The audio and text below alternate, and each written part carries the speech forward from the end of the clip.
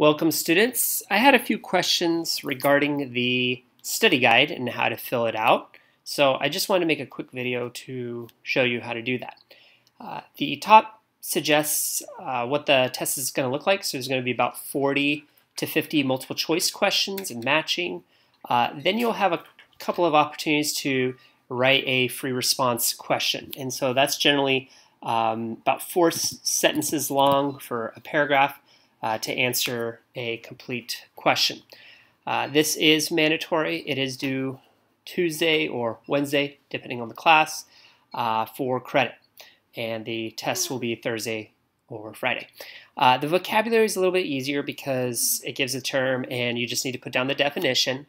The notes section, I think, was the challenging part because really what you need to do is to look at your notes. It goes chronologically, so civilization will be at the beginning of your notes, and then Aristotle will be at the end of your notes. And so basically what you need to do is go over to your notes, for example right here, where it says civilization is shared heritage, traditions, values. I would write that down, okay? That's what you write down for civilization.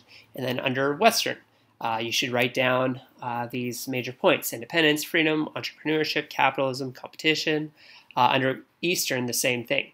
When you get to things like Athens builds first democracy, and then it has subpoints, you should look at education and logic. So you should know that Athens is the key right there, first democracy, but logic is, or under education, you should put down that was key for democracy.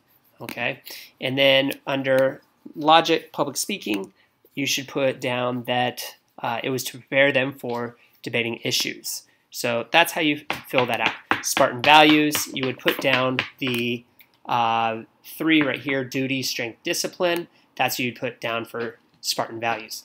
You don't need to write down complete, overly thorough answers because there's kind of an overdoing it where you put too many trees in the forest, so to speak, that you get lost. However, you should put enough information that it really makes you start to understand.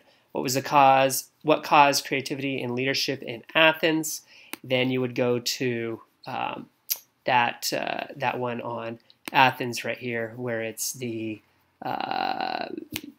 creativity and such would be the Persian Wars or defeating Persia would be an example of that. Philosophers' belief of the universe. Then you would go to the section about the philosophers right here. It was absolute and unchanging. So I hope that helps you out. If there's information that you don't have in your notes, such as Philip II possibly, then we will cover that on our next class. But you should be able to fill out about maybe 80% of the study guide. Other things you can ask questions, or maybe we haven't covered yet. So I hope that helps. Email me if you have any questions. Thank you.